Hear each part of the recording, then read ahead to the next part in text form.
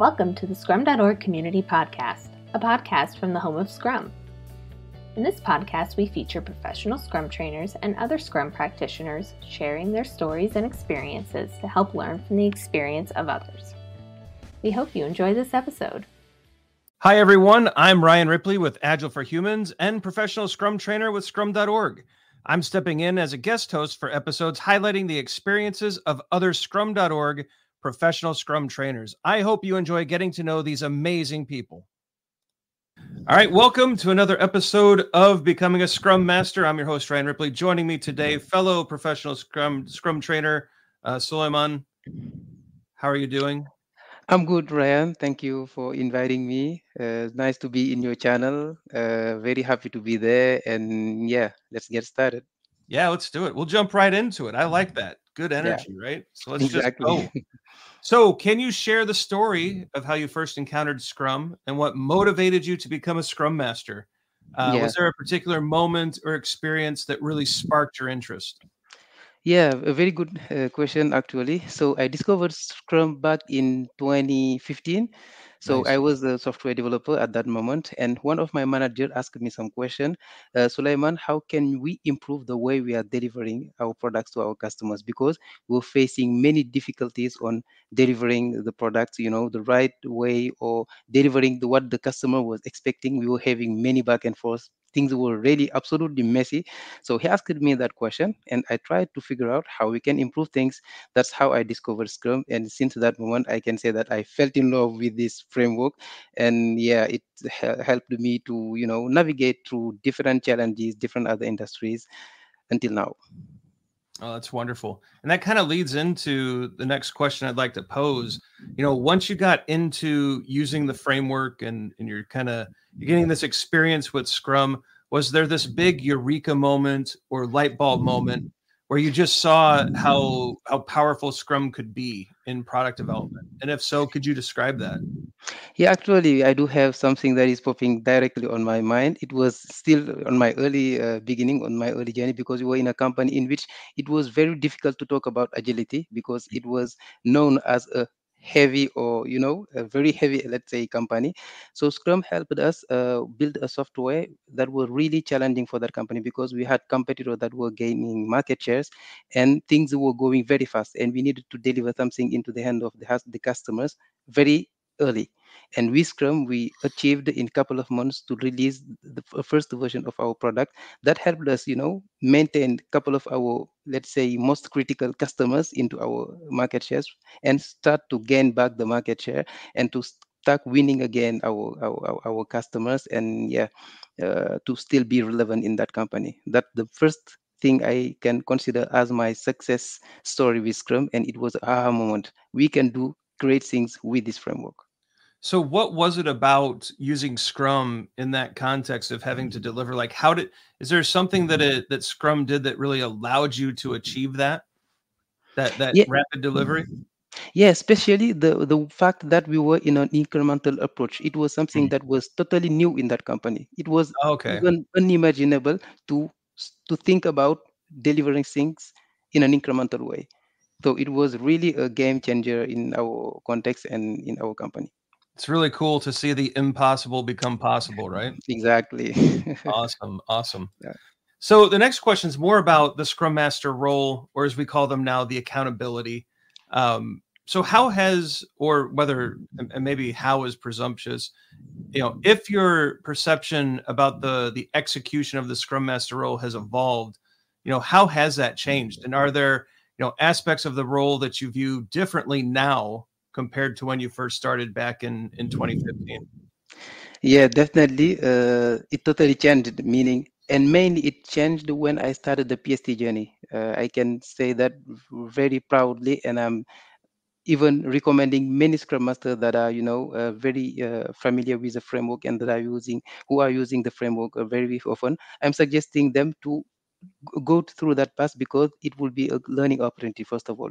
Why I'm saying that, because when I was starting with Scrum, I was doing things that today when I am sharing it with other people, I can even laugh. Because just an example how I was doing my daily Scrums, it was in front of my flip chart, taking my notes, asking questions, reporting everything else. And at the end, I send an email to the managers informing them what we have decided. So it was not exactly what a daily scrum should be. But I, continue to learn, to discover more about it.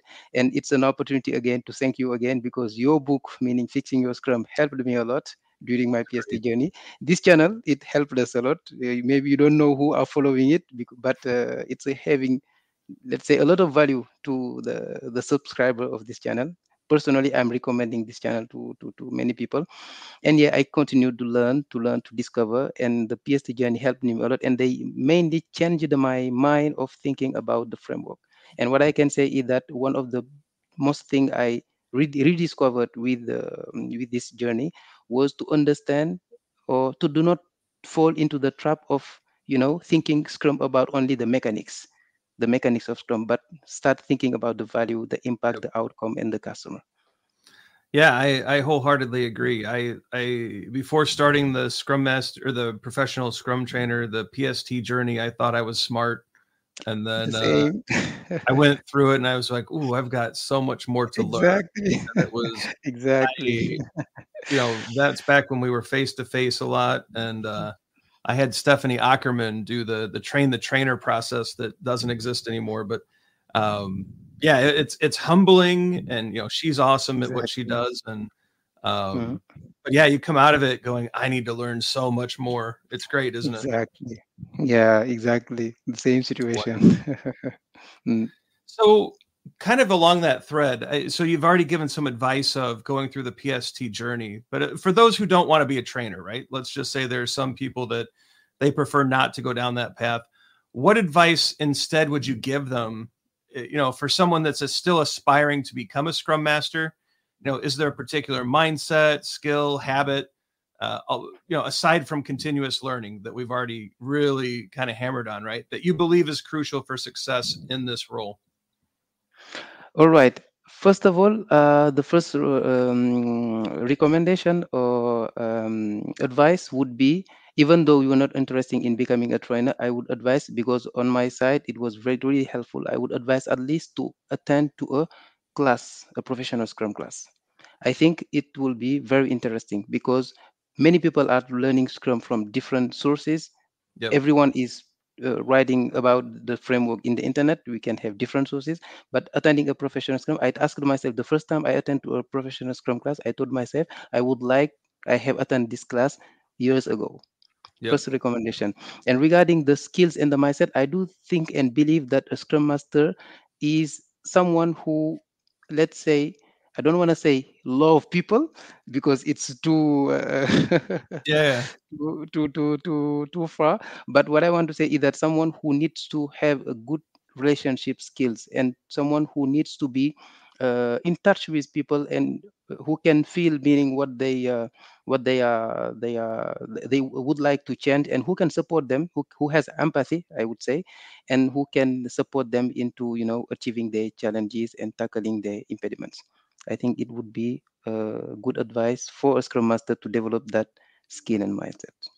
I don't know if that answers your question. Oh, it's great. I wholeheartedly agree. That ability to understand where your allies are, that ability to read a room, that ability to kind of have empathy for others. Because, yeah, something that, and maybe this isn't exactly what you intended, but for me, it's, looking at managers and how badly they're treated during transformations, and trying to have some empathy for what they're going through, and understanding that we're all just people trying to do what's best for ourselves and our families. And exactly. And I think all of that understanding is so important, because if you can sympathize with a manager and deliver things in a way that's beneficial to them too, then you have a friend, as opposed to a blocker, right? Yeah, instead of opposing people, you're totally right. Yeah. No, very cool. I wholeheartly agree. I think it's a great piece of advice. Mm-hmm. So last question I've got for you, and really appreciate you doing this. What is one book that every Scrum Master should read? So you've mentioned Fixing Your Scrum, and I really appreciate that. I'm glad that book was helpful. But aside from Fixing Your Scrum, what would you say is a book that every Scrum Master should pick up and read? I would say that this one from Gunter, I do like Oh, it a lot. Yes, it's a very concise book, and inside you can learn a lot about mindset of the framework. You can learn absolutely. a lot. Yeah, exactly. Yeah, yeah. Gunther's Scrum Pocket Book, or is it Pocket Guide? I think it's Pocket Book. Exactly. Um, Yeah, a smart travel companion, a pocket guide. Exactly. wonderful, wonderful, wonderful book. Wonderful So one. Yeah, very good. we'll add that to the show notes and make sure that people check that out. Gunther's work is Mm, his blog, his books, his videos, always great to check out. I try to catch every yeah. one of those when he doesn't publish so much anymore, but when he does, I always get that alert. So hopefully everyone's getting alerts on these videos too, right? Yeah, it would be great.